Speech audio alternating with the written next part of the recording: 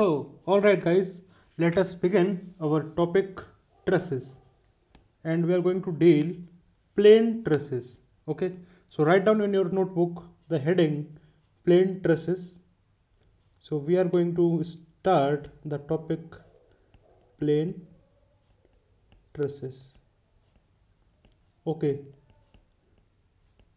so first of all, what I am going to do, I will write the definition of truss. Then you should copy that definition in your notebook. So write down the definition truss.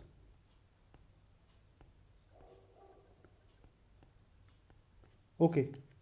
Under the heading truss, write down its definition. It is a rigid structure. It is a rigid structure. It is a rigid structure. It is a rigid structure in which all the members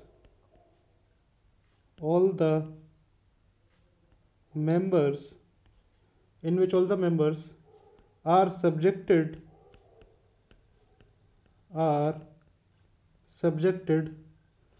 to either axial tension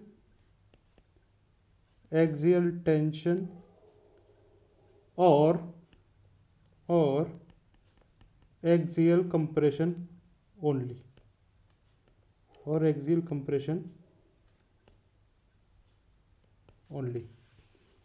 Clear? So it is a rigid structure in which all the members are subjected to either axial tension or axial compression only. This implies that bending moment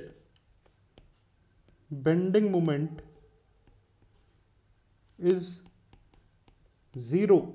Bending moment is zero everywhere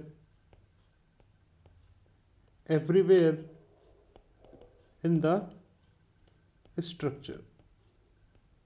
So this is the definition of truss. Now I am going to explain what is truss. Actually, truss is a point jointed frame. A truss is a pin jointed frame. A truss is a pin jointed frame which is a structure made of some slender rods. Slender rods means a rigid rod.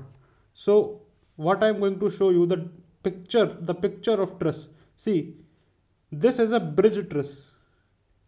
You can see on your screen, this is a bridge truss. So if you observe this figure, so these are the members which I am showing you by highlighting. These are the members of this truss, and these members are making a complete frame. This complete frame, that is a rigid structure. Okay, actually it is not perfectly rigid. In actual practice there will be some little deflections in the structure, but our study in our study we are assuming that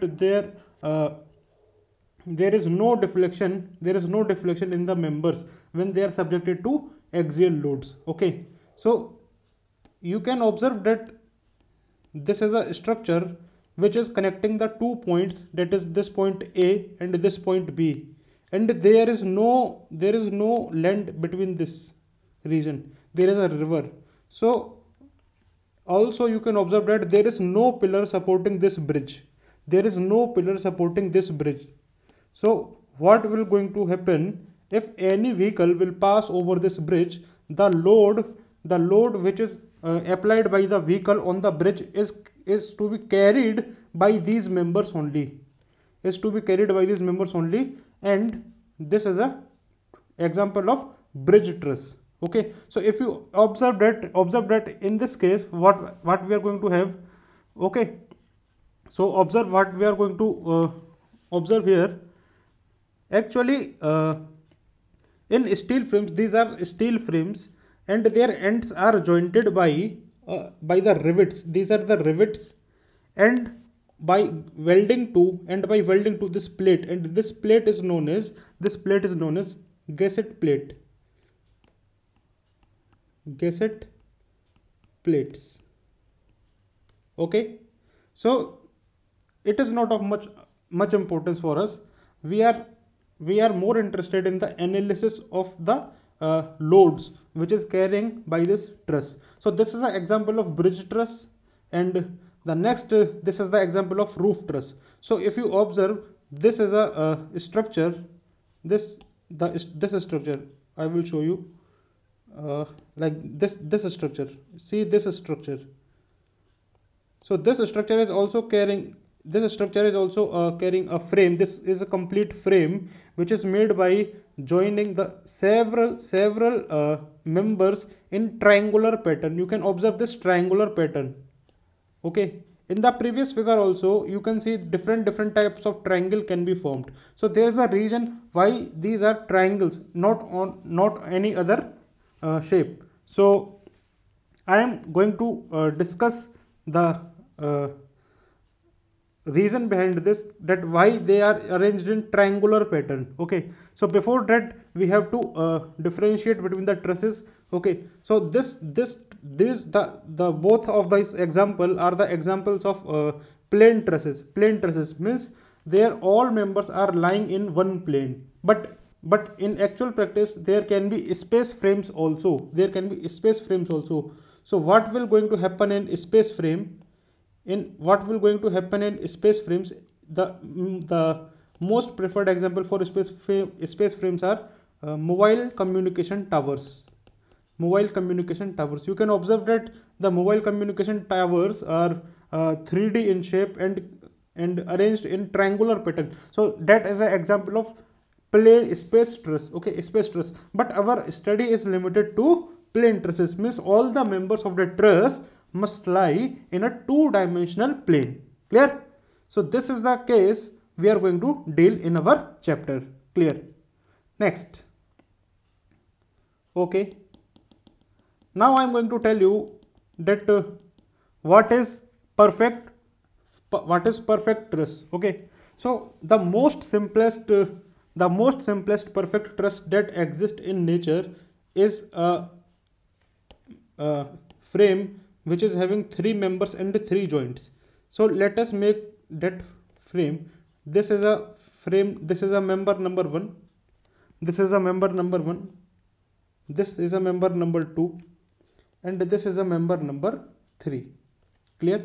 So there are 3 members and 3 joints. Let us mark the joints also. So this is joint A, this is joint B, and this is joint C. Now I am going to make the supports. This is a simply supported here, and here is a roller support. I will discuss each and every point, that why I have made one simple support and why one roller support. Okay, so that is not the matter of our concern. So first of all, look here and let us try to understand what is the perfect truss. Okay, so this is the simplest perfect truss that exists in a nature. Okay, so we want the degree of freedom of our system to be either 0 or negative. If the degree of freedom of a system is 0, then it is treated as a structure.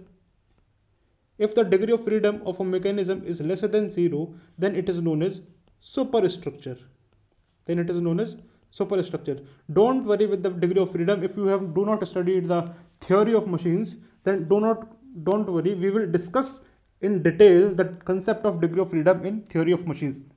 But for a while, you should assume that for structure the degree of freedom of the system should be 0. Okay, so if some of you have studied the Kurzbach equation, in theory of machine, then according to that the degree of freedom is given by this formula, that is 3L minus 1 minus 2J. 3L minus 1 minus 2J. So if you observe here, there are how many links? This is link number 1, this is link number 2, this is link number 3. So I am writing the number of links to be 3, and J represents the number of binary joints, means the number of joints which is carrying the 2 beams at a point. So this is one binary joint, this is second binary joint, this is third binary joint. So there are 3 binary joints. So it will become 3 minus 1 2, 2 into 3 6, 2 3 is 6, and this will become 0.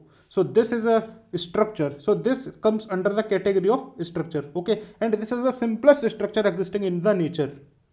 So if you observe carefully, this is the simplest structure in the nature. If you want to make it bigger in size, then we will arrange the whole structure in a triangular pattern, So the next perfect truss which we are going to show you is like this one. This is like this.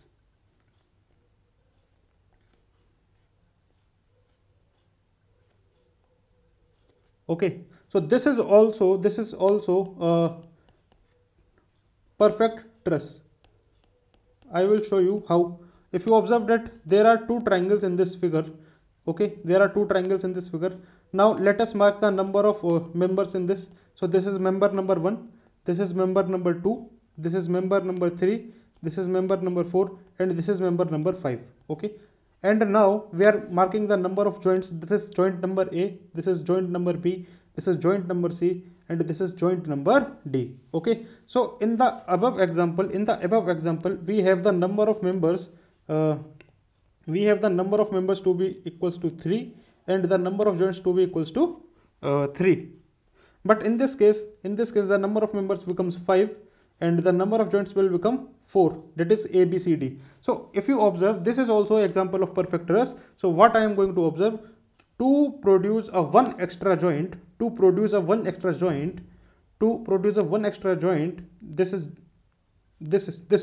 extra joint, that is, in previous case the number of joints was 3, in this case the number of joints is 4. To having the number of joint to be more than the previous case, we are requiring two more members.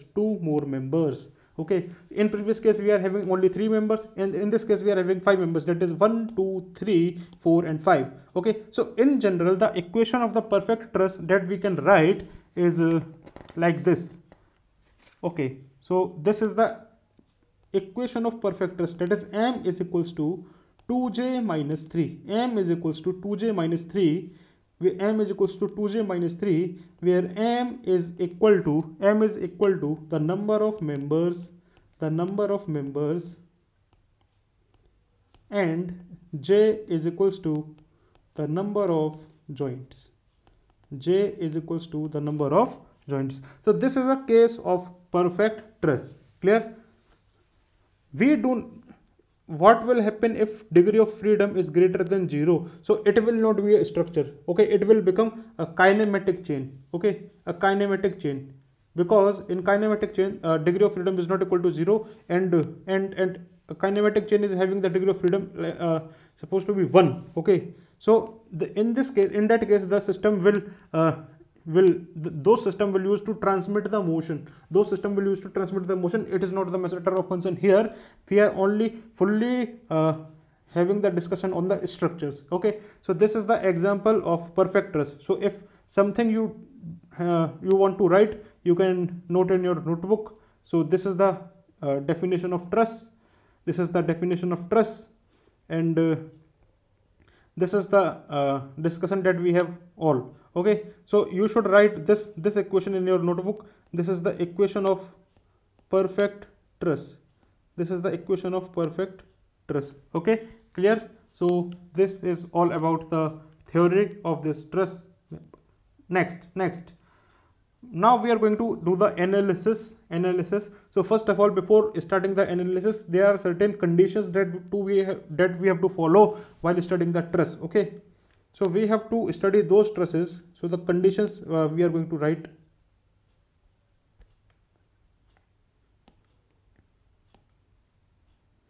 One second. Right. So we are going to write the conditions that we have to follow while studying the trusses. Okay, so what are those conditions? The first condition is all the members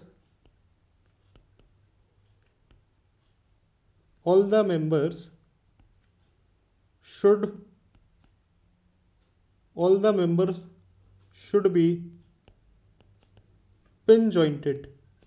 All the members should be pin jointed or hinged. hinged only. Okay. Next, the load should be applied. The load should be applied at the load should be applied at the joints only. The load should be applied at the joints only. And the last one, only concentrated point load should be applied. Only concentrated point load, only concentrated point load should be applied. Okay, so you should write these. We will discuss each point one by one when we do the analysis. Okay, so first of all, write this conditions in your notebook. And next, there is a assumption that we are going to assume that the weight of the members are to be neglected in our analysis. Okay, so there is one assumption. First of all, you write this point. Next write assumption. Next write the assumption. And what is the assumption? Weight of the member, weight of the members, the weight of the members is neglected. Weight of the members is neglected. Okay, clear? So this is the conditions and this is the assumptions which we have assumed that the weight of the member which is making the complete truss is neglected. Okay, and there is also another important point. There is also another important point that a member should make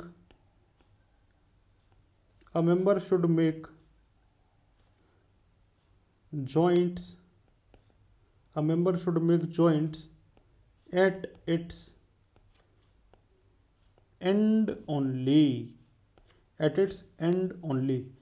So what do we mean by this point? That is, a member should make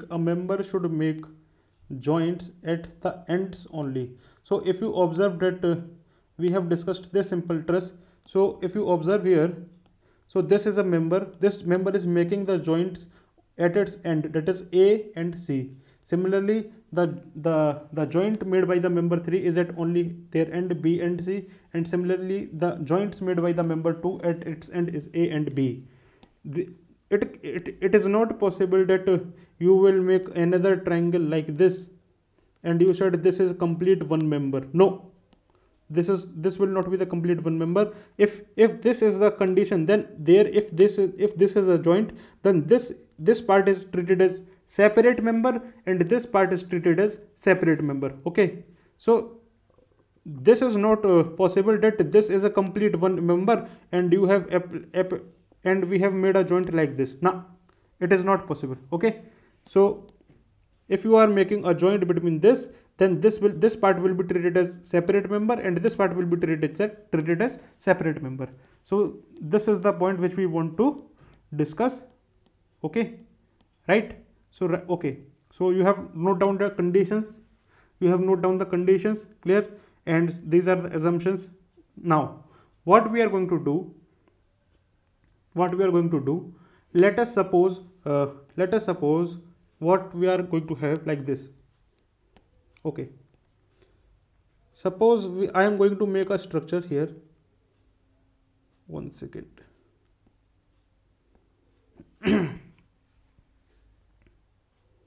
Okay.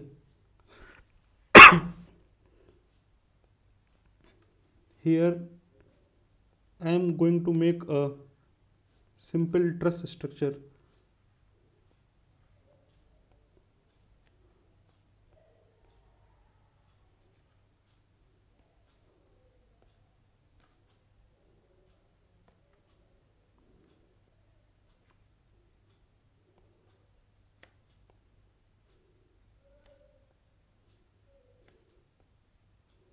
like this. So this is point number A, this is point number B, this is point number C, this is point number D, this is point number E. Clear? Now what I have written in the above statements in the conditions, that all the members should be pin jointed or hinged. So all these joints are either pinned or hinged. Okay, what is pin joint? So if you want to understand the concept of pin joint, so I am making this CE member like this. This is a CE member.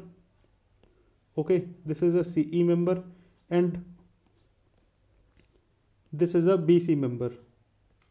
This is a BC member. So put this part of this on this and insert a pin between them. Okay, so this will become a pin joint. Okay, this will become a pin joint. What do we mean by hinge joint? What do we mean by hinge joint? So observe what is hinge joint. If this is a particular one second.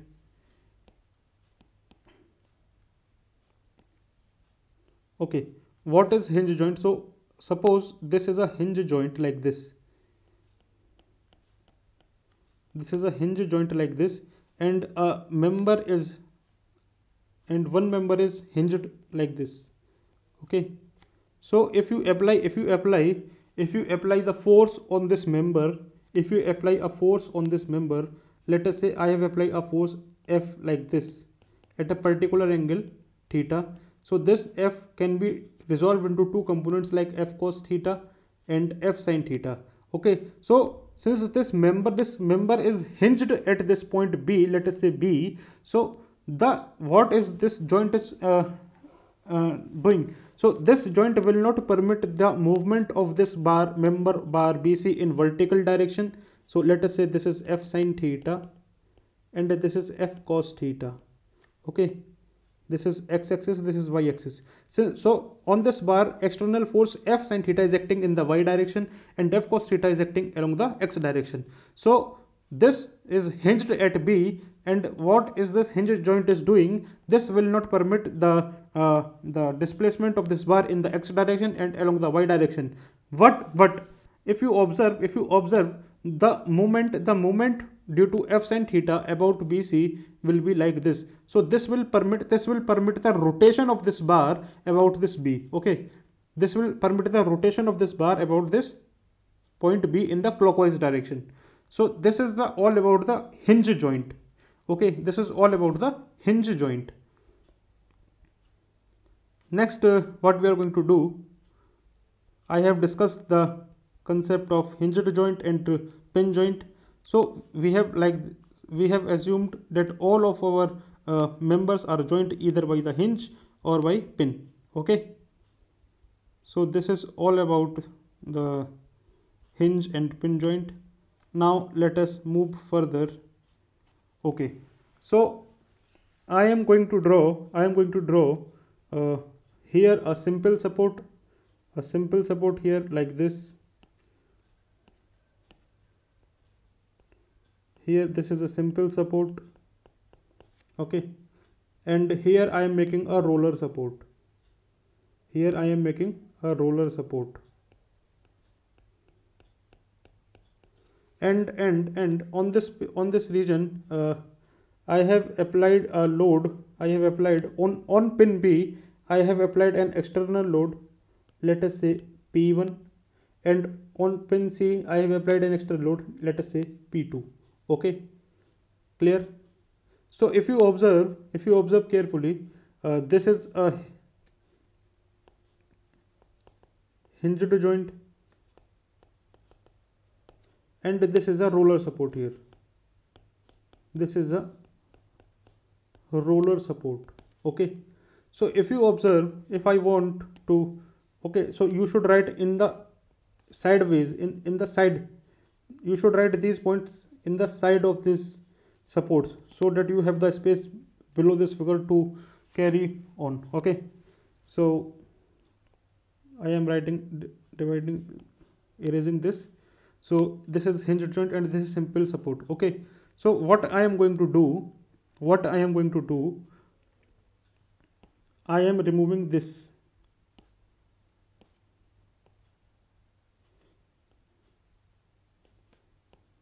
and again making these joints below a certain distance like this, so that I can show the reactions. Okay, so I can show the reactions like this one. So this is our simple support, and below this I have made the roller support like this. Okay, like this one. So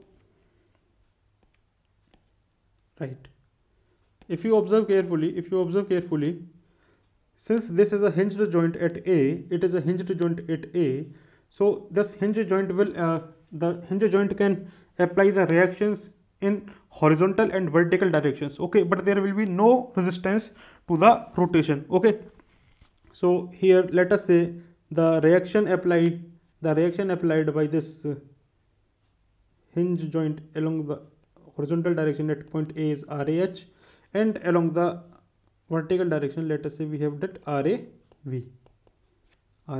Clear? But if you observe the roller support at E, so if any horizontal force is applied on the system, then if any horizontal force is applied on the system, then what will happen? If you observe carefully that there will not be any resistance in the forward displacement.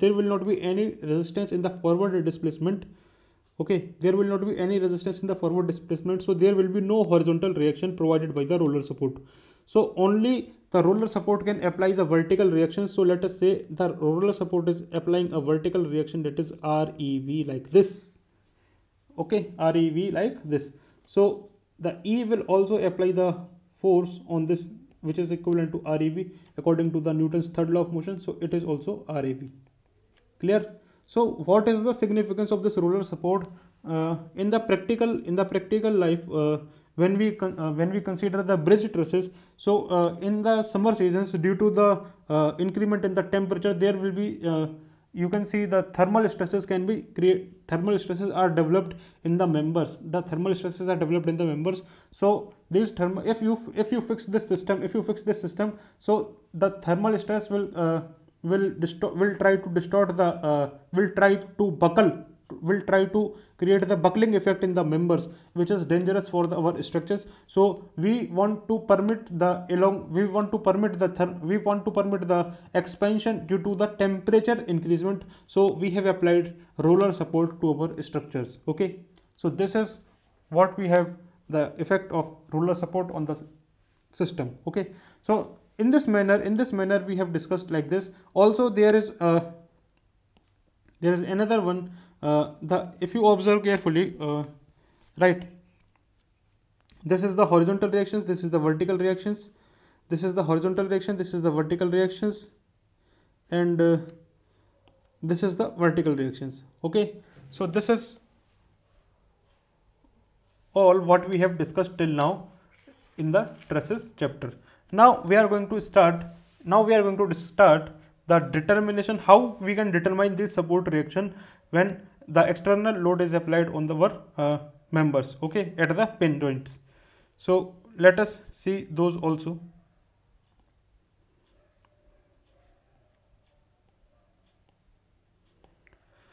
Right, so we are going to start the next topic, that is determination of support reactions. So if you want to note down something, then you can note from this. Now we are going to start the determination of support reactions. Clear? So write down in your heading determination of support reactions. So I am going to write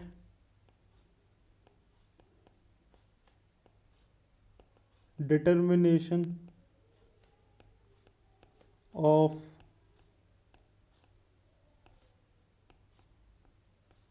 support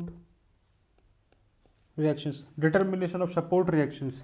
So whenever any amount of load is applied at the pin joints of our truss, then what amount of reaction will be developed at the support. So we are going to discuss that So what is the concept behind this?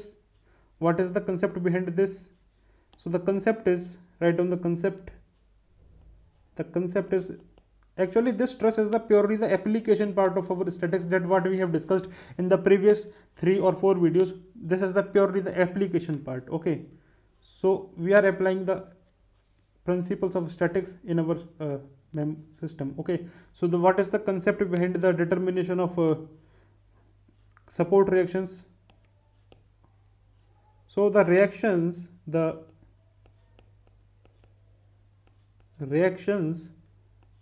at support, the reactions at the support are calculated, the reactions at the support are calculated by considering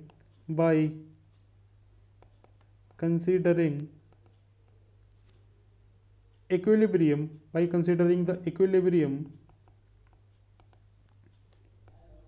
of entire truss, so this is the concept. So let us try to solve this, let us try to understand with one numerical problem. Okay, so let us try to understand this concept with one numerical. So write down it as an example. Okay, write down it as an example. So whenever any structure, whenever any plane truss in our problem is subjected to the load at the pins, then the reaction can be found by considering the equilibrium of the entire structure. Okay, so what we are going to do, we are making a system, we are making a simple system, like here we are making the truss structure, let us say like this.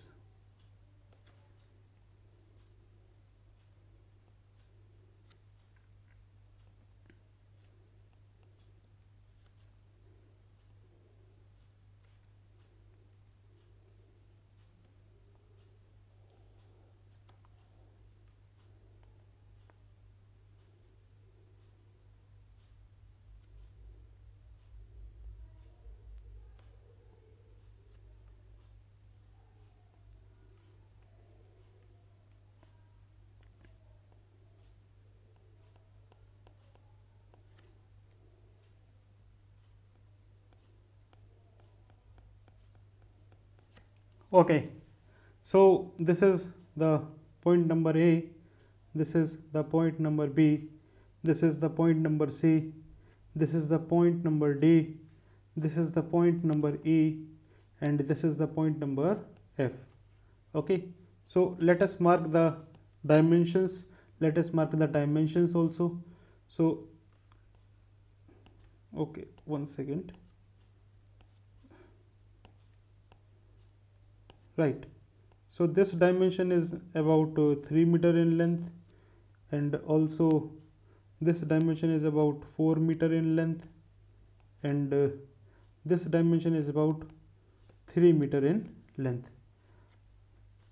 The dimension and this complete dimension, this one is 4 meter in length, and what is happening here, an external load like this, an external load at D in horizontal direction is acting, and the magnitude is about 10 kilonewton, and the vertical loads at C and D are acting in downward direction, each of magnitude 10 kilonewton. Okay, 10 kilonewton. So we have to determine the support reactions developed at A and F, the support reactions developed at A and F. So let us assume the directions of their support reaction. So if you consider the let us say this is the horizontal direction and this is the vertical direction. Okay, so the reaction developed at, so this is a hinge joint at A, this is a hinge joint at A. So if you observe that this will exert a vertical reaction, that is RAV, and let us say there is this direction, the reaction is RAH. In a similar fashion, since F is a roller support, so it will permit the the displacement along the horizontal direction. So no resistance, no reaction along the horizontal direction, only vertical direction there will be a reaction, that is how much RFV. So what we have discussed, that to determine the reactions we have to consider the equilibrium of the entire truss. Entire truss means this complete structure. See, this complete structure we have to analyze as our system, this whole complete structure. Okay, so let us further move to solve that how to calculate the support reactions, right? Okay, so now we have to analyze this, the equilibrium of the complete truss. So we have only three equations, that is the net force in the horizontal direction should be 0, the net force in the vertical direction should be 0, and the net moment about any point should be 0. So these are the three equations that we have only. Okay, so if you observe, let us write the first equation, that is the net force along the horizontal direction should be 0. So if you consider the forces acting in the horizontal direction, then you will come to know that there are only two forces, that is RAH and this external load, that is 10 kilonewton. So RAH is acting towards the minus, so let us consider the direction of minus RAH like this, and it will be plus 10 kilonewton like this. So it will be 0. So this implies that the horizontal reaction developed at A will be equal to 10 kilonewton. So we have got the RAH value, clear? And where along, and in which direction? In this direction. In this direction we are getting RAH, clear? Now we are going to analyze the next part, that is the net force along the vertical direction should be 0. The net force along the vertical direction should be 0. So you can observe that there are four loads, that is RAV, RFV, one second, RFV, and these two external applied loads, it is 10 kilonewton and 10 kilonewton. So considering the upward sign as positive, so we will get RAV plus RFV minus 10 is equals to 0. This implies that RAV plus RFV is equal to 20 kilonewton. So we have got this equation 20 kilonewton. Okay, so if you observe carefully, RAV plus RFV is equal to 20 kilonewton. Now what we are going to do, we have two unknowns and one equation. So we have to find out the one more equation, and that equation will be found using this concept, that is the net moment should be 0, and we can consider the net moment 0 about any point in this system, about any point in this structure. So what I am going to do, I am taking the net moment to be 0 about A. You can take any point, but consider that but we have to select such that one of the moment due to the unknown reaction will be 0. So if I considering the support number A, so the moment due to RAV will become 0. So we can easily find RFV by considering the net moment about A to be 0. Okay, so if you consider the net moment about F will be 0, then RFV will become, the moment due to RFV will become 0. Then you can find RAV easily. But if you take any other point, then you will get an equation again in terms of RAV and RFV. Okay, so you have to solve these two equations. So to save our time, what I am going to do, I am taking the moment about A, so that the net moment due to the RAV is 0, because the line of action of RAV is passing through A, clear? So what I am going to do, if you consider the net moment about the A will be 0, so I am going to consider the clockwise movement as negative and anti-clockwise movement as positive. So you can consider any sign, no worries. Okay, so this 10 kilonewton is having the line of distance of point A from this 10 kilonewton line of action is 3 meter.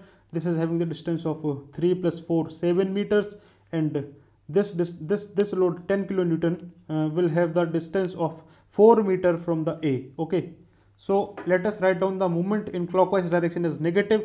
So what I am going to do, the 10 into 3, which is minus 10 into 3 because it is in clockwise direction, again minus 10 into 3 plus 4, that is 7, minus 10 into 3 plus 4, and here RFV is in anti-clockwise direction, but this is also 10 kilonewton in clockwise direction. So what I'm going to do, minus 10 into the clockwise direction, so it is will be 4, and it will be equals to RFV into the complete distance, that is 4 5 6 7 8 9 10. Okay, and it will be equals to 0. So solving this you can get RFV very easily. So solve it very fast in your calci.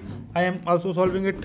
Okay, so it will be 30 plus 70 plus 40, so it will be about 14 kilonewton. Okay, so it will be 14 kilonewton, and since our answer is coming out to be positive, hence the assumed direction is correct. So RFV will act in vertically upward direction with magnitude of 14 kilonewton. Okay, and if you consider the RAV, put this value in the equation first, then you will get RAV. So you will get RAV is approximately to be 6 kilonewton in upward direction. Okay, so this is all about the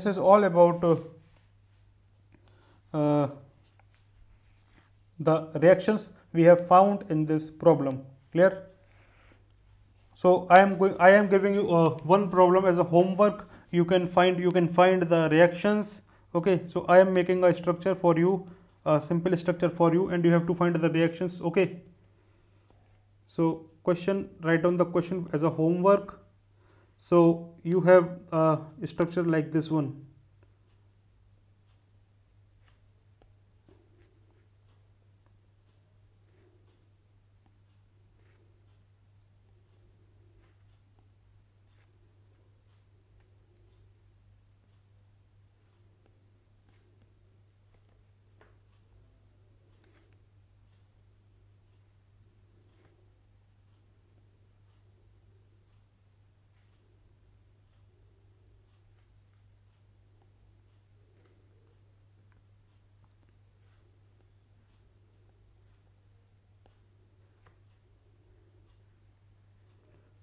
Now supports are here. Okay,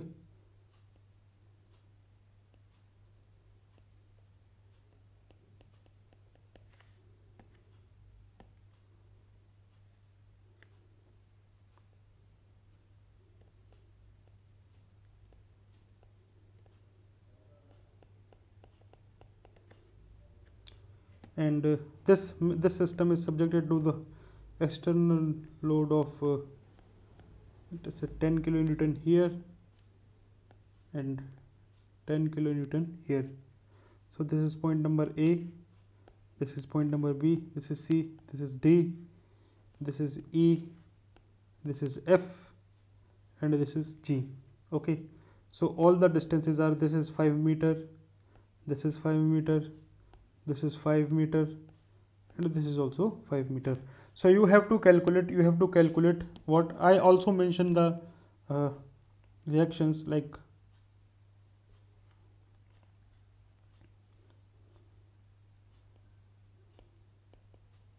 RAH in this direction I have made, RBH in this direction I have made, and RAV I have made in this direction like this RAV. Okay, so you have to solve this problem on your own at home, and I am writing the answers for this problem directly. So you will get what RBH as 50 kilonewton, RBH as 50 kilonewton towards this direction, and RAH will come out to be 50 kilonewton in this direction. Okay, clear?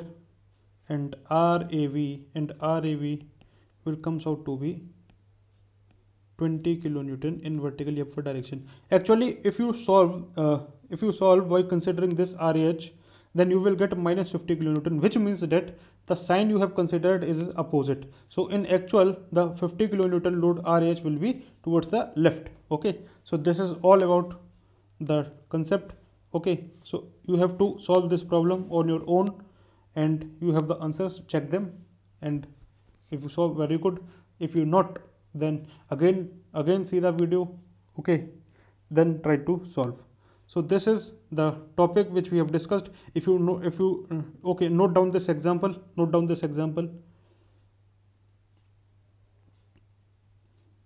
Okay, or note down this, then note down this one. Clear? And then you have to solve this as a homework. So this is a homework. I am not going to solve here due to limited time. Okay, so next let us move forward for the next concept, that is interaction of loads, reactions and internal forces. Okay, so we will do this analysis in the next video. You have otherwise your lecture will become very long, so you have to complete this lecture. Okay, and if you have any doubt, then you can message us on our telegram channel. On telegram channel you can find out our channel by typing the mechanical gate zone. You search by this name on our telegram channel, and we will solve all the doubts. If you have any queries, then you can message us. Okay, so all the best for your preparation. So we will meet in the next video. Okay, thank you very much.